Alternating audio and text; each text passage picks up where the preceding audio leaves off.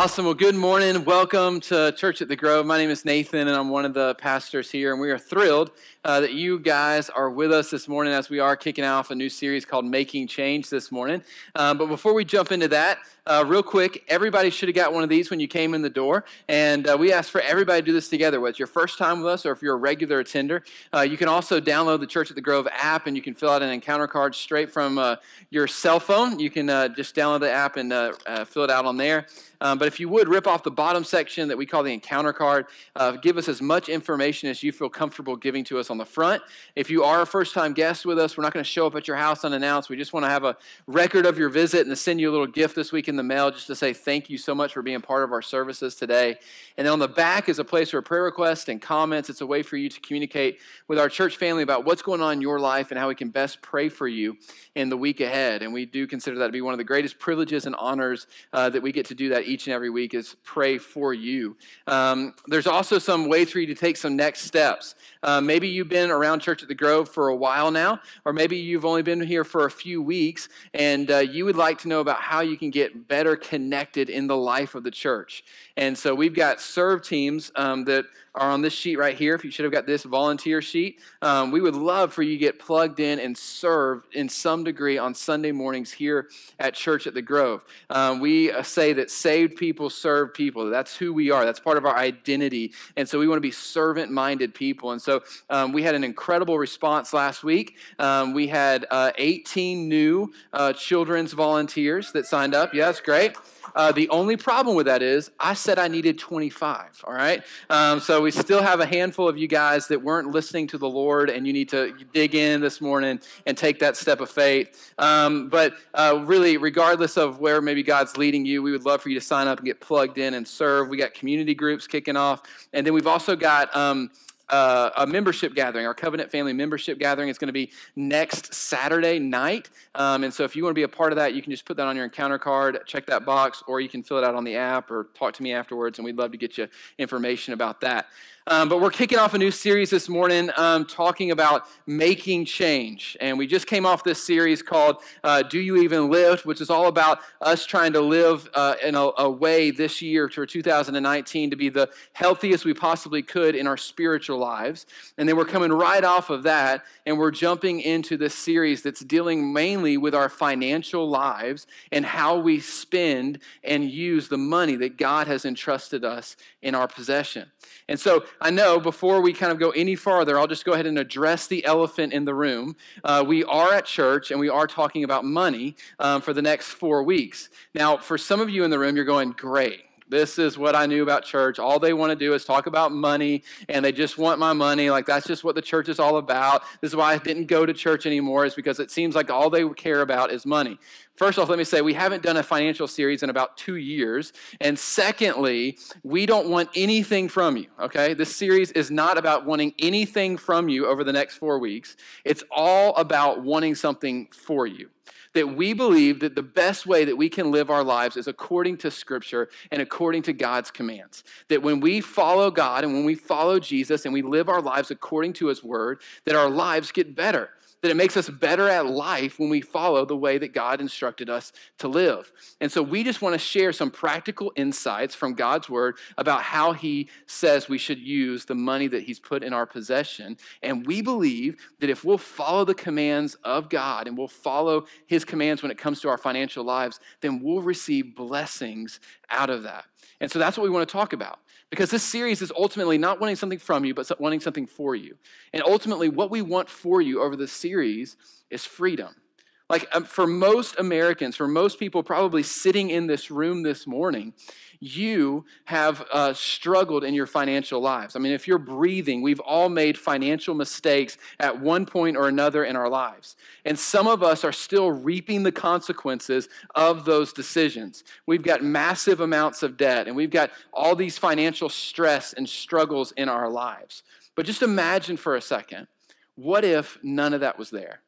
Like, how would your life be different? Like, how great would it be if you could walk to the mailbox and not be afraid of the bills that would potentially be in there because you had enough money set aside to pay for them? How great would that be? How great would it be if you had some financial margin in your life, where if there was an emergency, if there was something that was a catastrophic, God forbid, that happened in your life, that it wouldn't put you in financial destitute. Is that right? Financial destitute, right? That it wouldn't be this issue in your life, but instead you had the freedom from your finances, that your finances didn't own you, but you own your finances. They didn't tell you what to do, but you tell your money where it's going to go and how it's going to work for you. And that's that's what we want to accomplish over the course of this series. And we're going to look at 4 different things over the 4 weeks. So the first thing is less is more, which we'll hit on this week. Stress is bad, giving is good, and tomorrow matters. You can see that on the screen behind me, I believe. Why don't we say those together to try to ingrain them into our minds this morning? So ready? Less is more, stress is bad, giving is good, and tomorrow matters. Y'all are doing really good. Let's do it one more time just to kind of get this into our heads, okay? Ready? Less is more, stress is bad, giving is good, and tomorrow matters. That's what we're talking about over the next 4 weeks. And today, we're hitting all on this idea that less is more. It seems like an oxymoron. It doesn't seem like that makes sense, but it is indeed true that less can be more when we have the right things in our lives.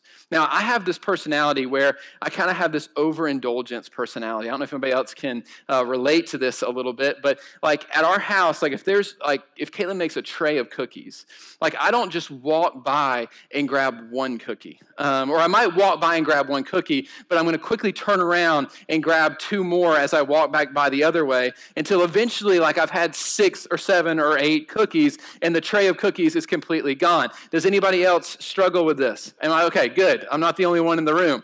I can remember being in middle school and my mom made some banana nut bread. Anybody like banana nut bread?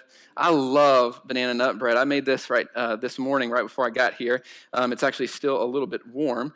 And so I can remember that my mom made this banana nut bread, and hers was probably a lot better than mine that I threw together this morning.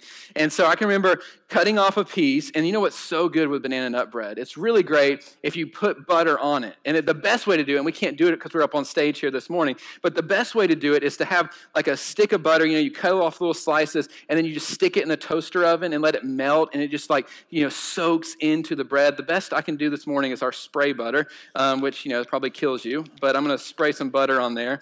And you eat the banana bread, and it's warm, and it's soaking up. I mean, it's like almost soggy because it's so much butter that's inside, and then it's crispy on the outside. And so I can remember getting banana bread when I was in middle school and taking a bite of it and just going, man, I love me some banana bread. Like, this is good, good stuff. And that's pretty good too. I mean, I don't want to pat myself on the back, but that's pretty good banana bread. And so for me, I ate a piece of banana bread, and I was like, man, this is good. So what would be better? Another piece of banana bread, right? Everybody gets that, right? So what do? I go to the loaf, I cut off another piece, and I eat another piece. So that's great. Everything's good. 1 or 2 is better than 1. So that must mean that 3 is better than 2. So I go back and get another piece, until I had pretty much eaten the entire loaf of banana bread, which doesn't seem in and of itself like a terrible thing because it's bananas. Come on, it's healthy for you. It's banana bread. Come on. It has nuts in it too, so it has protein. So it's great, right? So I can remember eating this whole loaf, but the problem was that about 30 minutes to an hour later, I happened to taste the banana bread again, right? I got so sick to my stomach that instead of it going down, it came back up. And I remember getting so sick because I ate so much banana bread. And it took me years to eat banana bread again because every time I tasted banana bread, I thought about that incident where I was throwing up banana bread. And it was just terrible. And so just because more seems like it's the right answer, just because more seems like it would be better, doesn't always mean that's the case. Sometimes less is indeed more. 1 piece of banana bread is good. A whole loaf of banana bread, not so much. But this is how we live our lives a lot of times, where we think in the world and the culture that we live in, that if 1 is good, then two is better, right? So if one shirt is good, then two would be better. If one car in the garage is good, then two would be better. If one pair of shoes is good, then two pairs of shoes is even better. It's this idea that more is always better. And this is prominent and distinct in our culture for sure, but it's not new. It's been something that's existed since the beginning of time. Adam and Eve in the Garden of Eden had all the fruit and all the trees that they could eat from, right? They had as much fruit and as much food as any person could ever want. And the enemy comes, Satan comes as the serpent, and he tempts Adam and Eve to eat from the tree that they weren't supposed to eat from. And what did he tempt them with? He tempted them with this idea that you need this. If you eat this, if you partake in this, then you'll be like God. You're missing out. You need more in order for your life to be complete. And so this is how the enemy has come into our lives from the very beginning of time and tried to tempt us into buying into the lie that if we get more, then our lives will be better. And that's so true in our society, in our culture, in our world today, because we've filled our lives with so much stuff that we miss out on really focusing in on who Jesus is and him ultimately being all that we need. And so this morning, I want us to look at this idea that less is indeed more. And to kind of prove that this morning, we're going to look at one verse of Scripture, just one, and we're going to look at the book of Ecclesiastes. So if you have a Bible that's in the Old Testament, it'll be on the screen behind me as well if you want to follow along. But Ecclesiastes is a book written by a man named Solomon. And Solomon was the wisest man that's ever walked this planet. God had given them this supernatural ability to be wise beyond his years. And not only did he give him incredible wisdom, but God gave him incredible wealth. And his kingdom was so incredible that kings and queens and foreign dignitaries would travel long distances to come and to see Solomon's incredible kingdom. There was nothing that Solomon could not get that he wanted. If he wanted a bigger bedroom, he could get a bigger bedroom, right? If he wanted granite countertops in his house, he could get granite countertops in his house. If he wanted another wife or 100 wives, he could get that because he was Solomon and there was nothing that he could not put in his hands and get in his disposal. He was incredibly wealthy and incredibly wise all at the same time. And his wealth became a deterrent and became something that really hindered him in life and led him down the roads that he wished he probably never would have come down. And in Ecclesiastes, he's writing over the course of his life, and he says this in Ecclesiastes 4:6. He says, "Better is one handful with tranquility than two handfuls with toil and chasing after the wind." Let me say it again. Better is one handful with tranquility than two handfuls with toil and chasing after the wind. Solomon understood something. Even with all of his wealth, even with all of his splendor, with all of his greatness, he understood that better is one hand full with tranquility than two hands with toil and chasing after the wind. He understood that. Because with one hand full, you have an other hand empty. And with one hand empty, you can help a friend up. You can serve someone else. You can give to other people. But when you have both hands full and you're grasping, it brings strife. It brings toil into your life. It brings hardship. Less is more, and more is not always more, right? He understood this principle. So here's the idea for us to think about this morning. What truly matters in your life? Like, here's the thing. Like, imagine the scenario for a second that you got a terrible phone call from the doctors tomorrow morning. And the doctor said, "Hey, I am so sorry to tell you this, but we think that you only have a few months to live here because of whatever else is going on in your body." And they gave you months to live. What would be the things that would go through your mind in that moment? I'm sure there'd be sadness, there'd be frustration perhaps, there might even be some anger. There'd be a number of emotions, but what would you value in that moment? What would it be, man, you know what I really need right now? I need a new car. Is that what would be going through your mind? Or you know what, the iPhone XRS, whatever it is, like it just came out and man, you got to see this screen. It's huge and the camera is incredible and it can do this portrait and selfie mode. Like it's incredible. I've got to get my hands on the iPhone XR. Like that's what I really need. That's not going through your mind in that moment, right? You're not thinking about getting new flooring in your house. You're not thinking about getting new countertops in your kitchen. You're not thinking about what new car you can drive. In that moment, you're thinking about what really matters in life. And it always comes down to relationships. It comes to our relationship with God. It comes down to our relationship with our family. It comes down to our relationship with friends. And maybe we think about how we want to prepare our kids maybe for what they want after we leave here, what they can have in the future and how we can best protect them and motivate them for the future. It always comes down to people because people is what matters in our lives. And when the time is short and when we realize that our life is near the end, everything becomes clearer and our perspective becomes focused on those relationships. But why is it that we don't live like that every single day of our lives? Why is it that we don't live with the end in mind?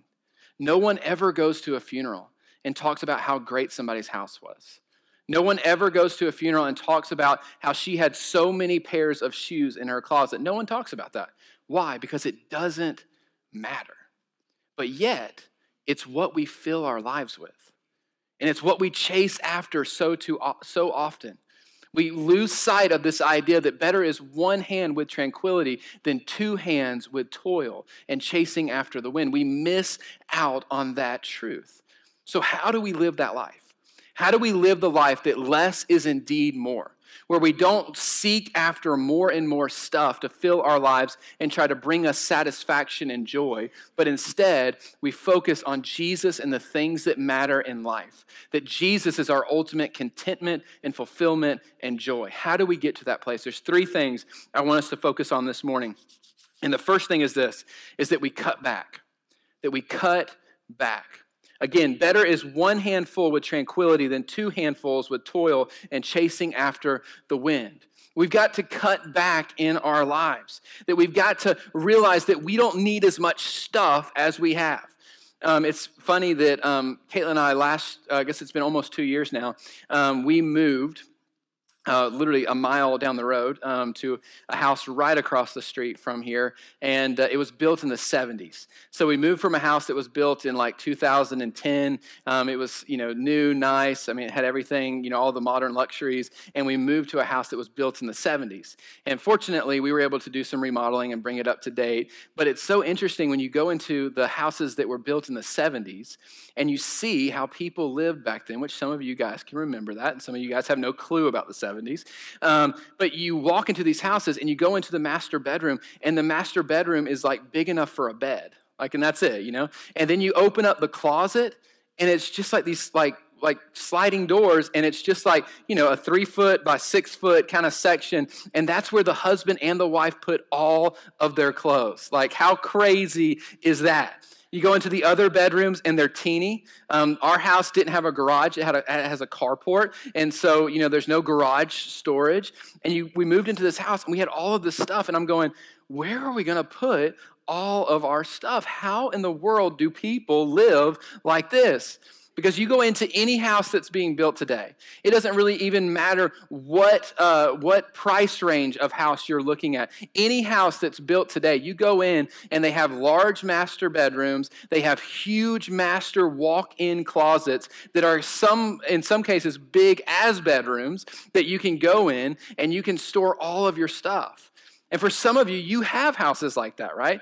And there's nothing wrong with that. We're not trying to shame you or make you feel guilty in any way. We're just acknowledging the reality of our lives and our world today. And so you walk into your closet that you maybe have today, and it's this big walk-in closet, and you've got clothes from floor to ceiling and from wall to wall, and you walk in and you look at all of your clothes and you say, what? I have nothing to wear. How crazy is that, right? And for some of us in the room, we say that we have nothing to wear, and we have so many clothes, perhaps, that we can't even fit them all in the closet. So we maybe have to use another closet somewhere else in the house, or we have to box them up and we have to put them in the garage or the attic or in the basement so that we can store them. Like, how crazy is that? Some of us have so much stuff that our garages are full and we can't even put a car in the garage if we wanted to. Listen to this. This is how crazy it is. Some of us have so much stuff that we can't fit our stuff in our house and in our garage, so we box it up and we take it to some other place where we actually pay money for a storage unit so that we can store more of our stuff that we completely don't use, that we don't even realize is even there anymore, and we pay a monthly fee so that we can store all of our stuff. That's a normal thing in our culture. There are storage facilities all over this community that are full of people's junk that they don't typically even use. They don't even know that they have. And that's where our world has come, right? And so if we're ever going to live with this idea that better is one hand full of tranquility than two hands full of toil and chasing after the wind, we've got to understand this principle that we've got to cut back. We've got to say no. We've got to say, these things in life are not going to bring me satisfaction and fulfillment. Jesus himself said that your life doesn't consist with the abundance of possessions, that your life is so much more than that. Your life has so much more meaning and purpose than that. Your life has value, and your life is so much more than the possessions that you have. That's what our lives are called to be. So the first thing we got to do is we've got to cut back. The second thing we have to do is we've got to clear out. We got to clear out. Clear out as if your life depended on it. For most of us, we have so much stuff and so much clutter, and I know this doesn't seem like it's a spiritual principle, but I promise you it is, that there's so much stuff that we have in our lives that we can't think, we can't hear from God. Our lives are stressful, our lives are busy. We have no kind of just peace in our lives because there's just so much stuff all around us. And we got to come to a place where we have to clear out, clean out. We have to get rid of some of our stuff. I don't know, this has kind of been all the rage now. If you are a Netflix fan and you've been following kind of recent stuff, you know that there's this new show that's come out called Tidying Up. Anybody seen this? Okay, Tidying Up. It's this Chinese Asian lady, and she is Marie Kondo, and she is making it her mission where she goes to these people's houses and she helps them tidy up. But by tidying up, that really means that she makes them get rid of a bunch of stuff that they have in their house. And these aren't like hoarders. Like, these are just like normal, everyday people that she goes into their houses and helps them out. So I've watched a couple of the episodes, and she's crazy. I mean, I'll just go ahead and say it. She's crazy, and she's very much into the kind of Asian way of life and mentality. And so the first thing she does when she comes into the house is she finds kind of a central location. She gets down on her knees and she greets the house. You know, she welcomes herself and introduces herself to the house. Like, it's kind of crazy. And then the first thing she always does is she starts with people's clothes.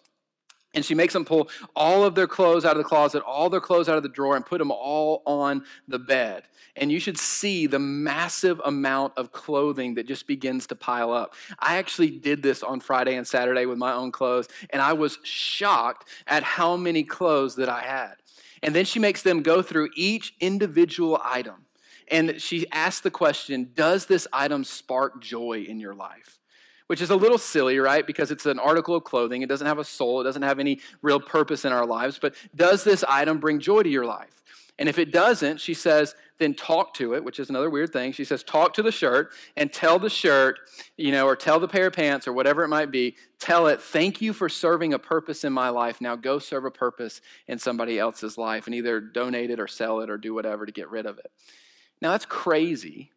But what's so interesting, at the end of every single episode, there's families, there's people with kids, without kids, there's people that are married, there's people that are dating, there's all kinds of people. And at the end of every single episode, without fail, after people go through and they clear out their house, every single one of them says, man, I feel like I can breathe. I feel like I have a deeper sense of peace in my life. Man, I feel like our relationship with our kids is stronger. I feel like I can relax in my own house now. My wife and my husband, our relationship has gotten stronger because we have less stuff. Because stuff and clutter and a bunch of possessions is not really what our life is all about. And just having more and the abundance of more stuff isn't ever going to bring us joy and satisfaction. If I'm working out at my office, and I always work better if I have a clean desk than if everything's cluttered and there's papers everywhere. Like, I just can't focus when there's so much stuff around. And that's the same thing that's true in our life. We have to clear out so that we can focus on the things that really matter. And when we get rid of some of the stuff, and when we get rid and we clear out and we tidy up and we remove some of the junk that we have, we begin to be able to focus on what really and truly matters in our lives. And that's the relationships with others, our relationship with God. We're able to focus and look to Him for our peace and our joy. And here's what else happens. As you clear out, you begin to see the things that truly matter. One of the interesting things about, Netflix, for example, is there's, thousands and thousands and thousands of shows that you can watch. I mean, we never had this, when I was a kid growing up. I mean, it was what you had on TV or you rented a DVD, but there was nothing that you could just on demand watch thousands of shows at any point in your life. And so now you can do that. You can binge watch anything you want to watch. But here's what I do every time Netflix comes up on the screen and I'm thinking about what I'm going to watch. I flip through that menu for like 30 minutes, and I'm just looking, what am I going to watch? And because there's so many choices and there's so many options that it's hard for me to make a decision. But yet, if I were to go on a plane and I was to watch, the on-demand movies they have on the back seats and the little screens, like they only have like 10 options. And it's super easy for me to pick something because there's less options. Same thing if you went to the Cheesecake Factory. Anybody ever been to the Cheesecake Factory? You got to love the Cheesecake Factory, but if you sit down and you order off the menu, their menu is like 100 pages. I mean, it is like a book. They have to have it spiral bound because it's so thick, and they have everything you could possibly ever want. And you sit down at the table and you're just flipping page after page after page, looking at all of this stuff. And it's so difficult to make a decision. Why? Because there's so many options. And when we begin to clear out and we begin to get rid of the clutter and we begin to downsize, man, it's easier for us to think. It's easier for us to make decisions. It's easy for us to not focus on the stuff that we have, but rather the relationships that matter. Better is one handful with tranquility than two handfuls with toil and chasing after the wind. So when we clear out, it's when we get a new shirt, we give a new shirt. When we get a new pair of pants, we give a pair of pants. When we get new underwear, maybe not give new underwear, right? But we give when we get and then we give. Because our lives are not defined by the abundance of stuff. Our lives are so much more than that. So we're going to cut back, we're going to clear out, and then we're going to pay back or pay off. We'll hit more on this next week when we talk about stress is bad. But for many of us, because of all the stuff that we've had, we have gone into an incredible amount of debt. The average credit card debt in America is $16,000 per person. All right. Now, for some of you, you go, man, I'm in a lot better shape than I thought. And others of you are going, oh no, like I'm way worse than average, right? But that's the average. That's the average. And that doesn't even include student loans and mortgages and car payments. Like that goes way higher than that when you start factoring all that stuff in. But because of all these stuff that we've acquired, because of this thinking in our mind that, man, we need this, we've got to have this, we've gone into so much debt. And we've gotten things that aren't going to help us. They aren't going to bring joy into our lives in any way. But we've got it because in the moment we thought we needed it. And some of us have even gone into debt to get some of the stuff that we have in our possessions. And if we're going to understand this idea that less is more, then we've got to come to a point where we're willing to pay off and to give back what we have borrowed. That debt doesn't make anyone's life better, right? No one goes, man, I'm so thankful that I'm in debt. Like no one ever says that, right? Man, I can sleep so soundly at night because I know that I've got a 19% interest rate on my credit card. No one says that. But instead people say, I'm so stressed. I don't know how we're going to make ends meet this month. We're living paycheck to paycheck. And because of that, there's stress and there's anxiety. And it all comes from this idea that I'm going to buy things that I don't need to impress the people that I don't really even like in order to bring joy somehow to my life. And so if we're going to be the people that live with less is more, then we've got to be willing to cut back, to clear out, and to pay off. And the reason we do this is because our lives are not about the abundance of possessions, but it's about our relationship with God and our relationship with others. Because better is one hand with tranquility than two hands with toil and chasing after the wind. I don't know if any of you guys have ever been on a foreign mission trip. I've been on a few over the course of my life, and I can remember the very first one I ever went on was to Mexico. And so we flew to Harlingen, Texas, a little city right there over the border, and we drove across the border, and we went probably 2 or 3 hours to the main kind of inland of Mexico. And we got there, we got to the kind of compound we were staying in, and the first day we were going to go to this village. And the whole mission trip was going to be about us building a church for this village. And so we were working with missionaries that were on the ground there day after day. And so we were going to go in and we were going to build this church. And so we went to this village, and it was a squatter village. And these people literally had absolutely nothing. And I mean, you pull up to this village and they're just these huts. They're not even permanent structures. I mean, they're just like trash and sticks and, dirt that they've kind of formed into homes. And they're living there just kind of in these squatted positions. Like they're just throwing things together in order to provide shelter for their house. And they don't have electricity, and they don't have indoor plumbing, and they don't even have really running water in this village. And we pull up, and you're just immediately heartbroken. You see these kids running around, and they're lucky if they have a shoe on. Their clothes are tattered. There's holes in them, and they're running around, and you're just going, "Oh my gosh, I feel so bad for these people." Man, that's the first thing that happens when you go on a mission trip. The very first day, that's kind of how your mind goes. I feel so bad for these people. The second day, we go back to the compound. We leave. We come back the second day to continue building this church.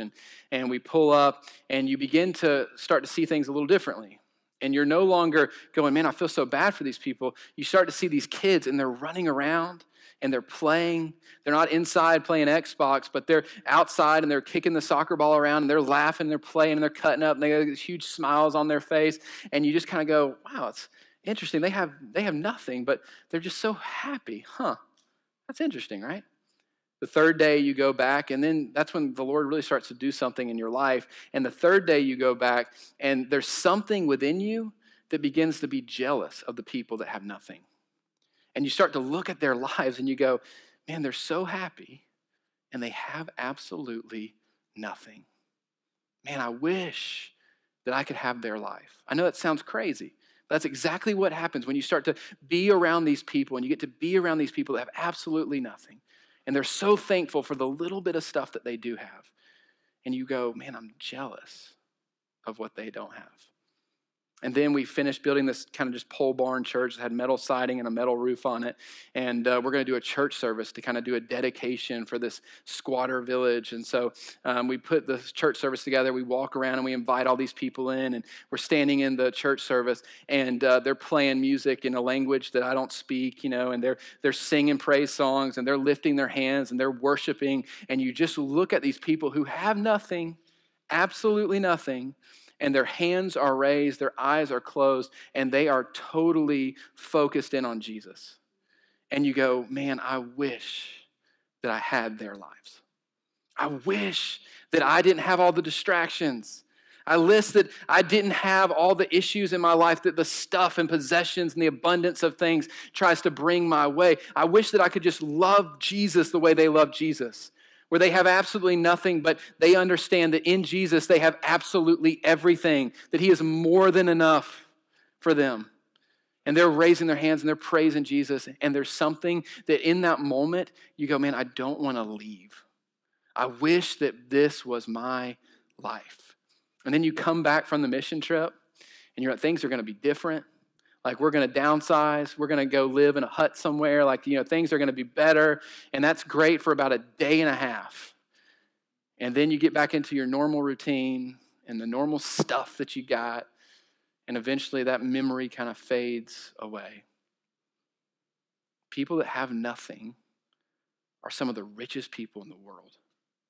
We think of wealth as being, the Bill Gateses of the world, the Jeff Bezos of Amazon. Those are the people that are rich. But being rich really has nothing to do with how much money you have in the bank or how much stuff that you've acquired. Being rich is about being and focusing on what truly matters in life.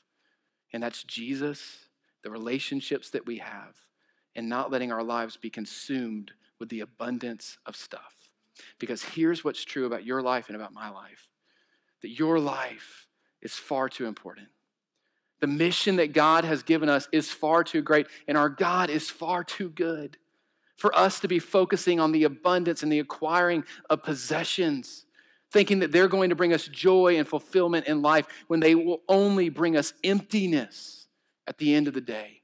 A quest for more and more stuff. Better is one hand with tranquility than two hands with toil and chasing after the wind.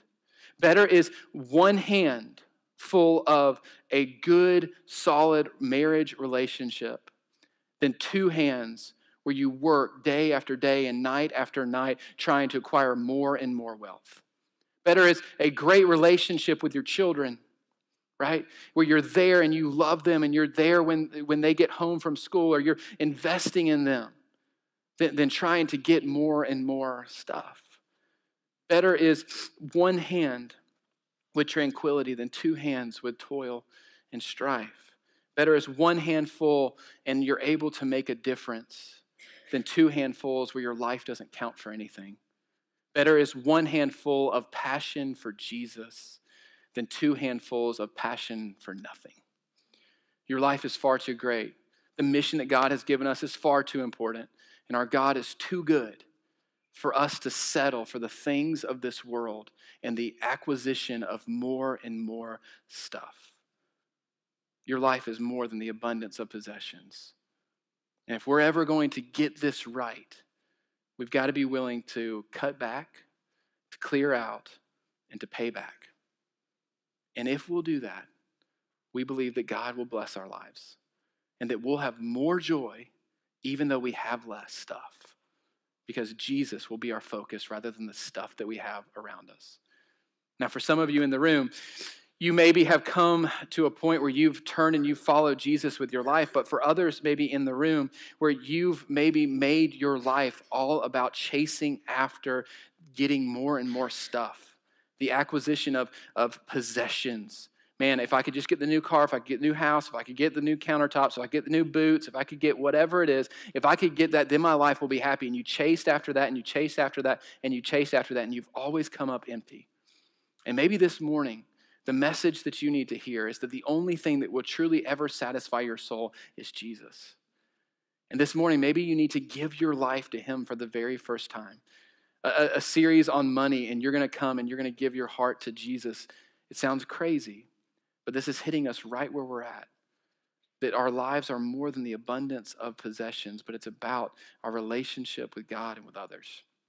And so maybe this morning you need to turn your life over to Jesus and say, God, I've been chasing after the things of this world, trying to acquire more and more stuff. And Lord, I know that this morning what I've been missing out on is you. And today I want to start a relationship with you. And if that's you, we'd love to follow up with you. You can check the box on your encounter card and we'll give you more information about how to go about doing that and how we can help you walk through that process. But for others of us in the room, we probably have an abundance of stuff. And if we were to begin to kind of start this process where we weren't focused on the stuff that we have, or maybe the stuff that we don't have, and we were able to cut back and clear out and pay back, and I believe that God would open up our eyes and we would be able to focus on him in a greater way. And so maybe you need to take steps of faith this week by cleaning out your closet. Or maybe you need to give stuff away. Maybe you have a garage sale. And you're not doing it just so you can have money and just so you can have a clean house. You're doing it so that you can better focus on Jesus and him being your satisfaction and your joy. We'll never be able to do what God has called us to do if we don't focus on him 100%, completely trusting in him in everything that we have and who we are. Will you pray with me? Lord Jesus, we thank you so much, Lord, that you are a God that truly brings joy. Lord, that so often I'm guilty of filling my life with temporary things and always looking for the quest for more, thinking that more will satisfy my soul. And if I could just get this, or if I could just get that, then my life will be complete. And Lord, your word tells us that better is one hand full of tranquility than two hands full of toil and chasing after the wind. And so, Lord, I pray that we would be bold people, that we would take this practical application and we would be willing to understand the principle that less is more. And that my joy and my peace and my satisfaction is not tied to the stuff of this world, but it's directly in my relationship and connection with you.